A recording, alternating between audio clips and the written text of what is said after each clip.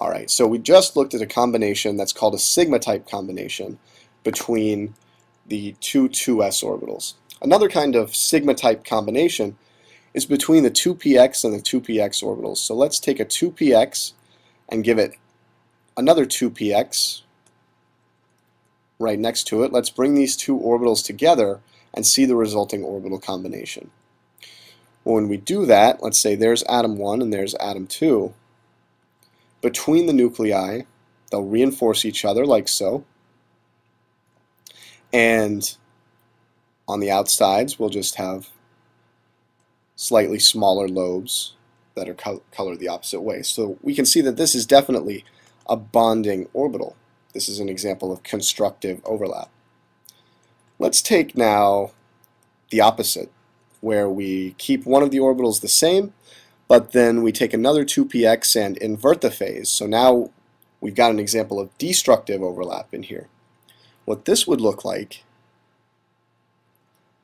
is we would have small lobes in the middle and the larger lobes on the outside. And this is definitely an example of an anti-bonding orbital, as we've got the node in the middle right there, right?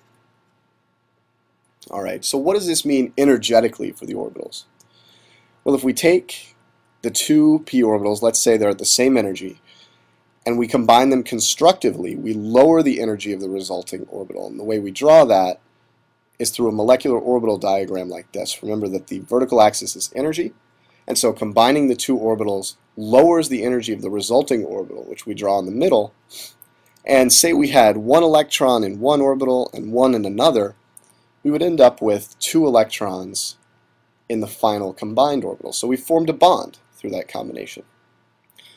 The other combination, the anti-bonding, is the exact opposite scenario. So say we had two orbitals, two p orbitals, because it's destructive overlap and we're actually condensing the electron density somewhat. We raise the energy of that orbital, and say we brought in two electrons. Again, we would have two electrons in this higher energy orbital. So this is an example of a bonding and an anti-bonding combination. Now, for the purposes of molecular orbitals, both of these combinations are allowed, quote unquote, by quantum mechanics. So really, in a real molecule, which has both of these p orbitals sort of built into it, we would see both combinations. We would see the p plus p combination, which will be the bonding, and the p minus p combination, which will be the anti-bonding combination up here. And if we brought in only two electrons total, then net we've formed a bond. The anti-bonding orbital exists, and it's very important, especially if we think about more electrons coming in to this molecule. But if it's not filled, then there's still an incentive for the molecule to form bonds, to overlap its p orbitals like so. Right? Not every combination of orbitals is allowed.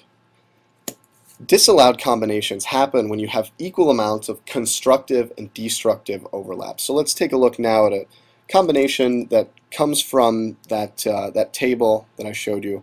Let's take an s orbital and a py orbital, like so, and just combine those two.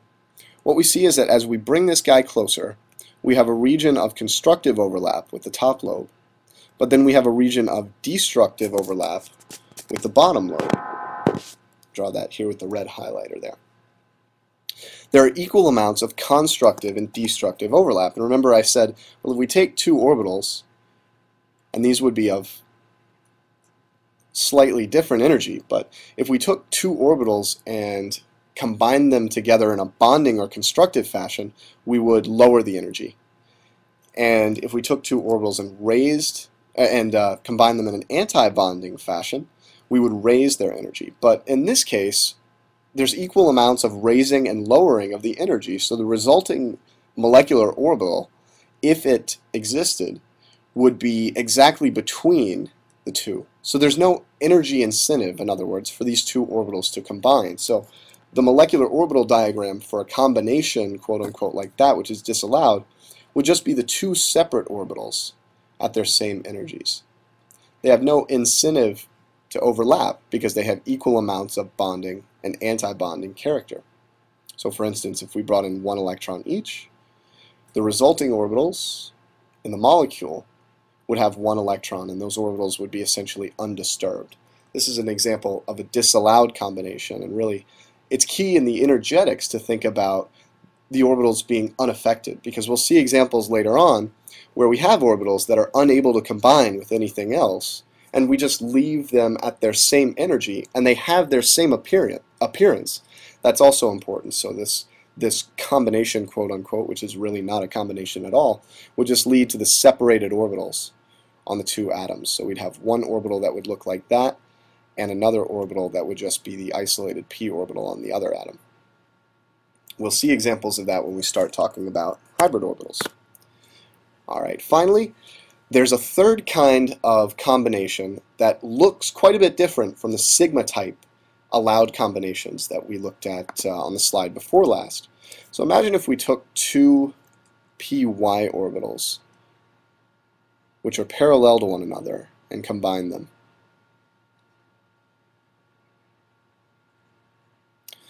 If we do that, remember there are 2 ways to combine them, and molecules can and will do both. One is sort of this in-phase way.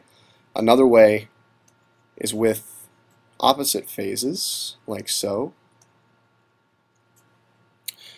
When we combine these, you can imagine the top lobe and the bottom lobe sort of merging together. So as a final result, what we would see is a top lobe that's all light and a bottom lobe that is all darkly shaded or of opposite phase or negative phase. And this would be a bonding combination because between the nuclei we have introduced higher electron density than in the separated orbitals.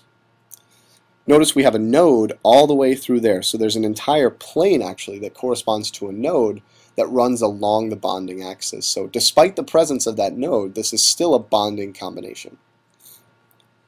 Similarly down here, we would have a similar thing, except now the orbitals would be pushing away from each other. So we would have a combination that's anti-bonding that would look somewhat like this. Between the atoms, we have again this node here, but we also have a node between the nuclei right there.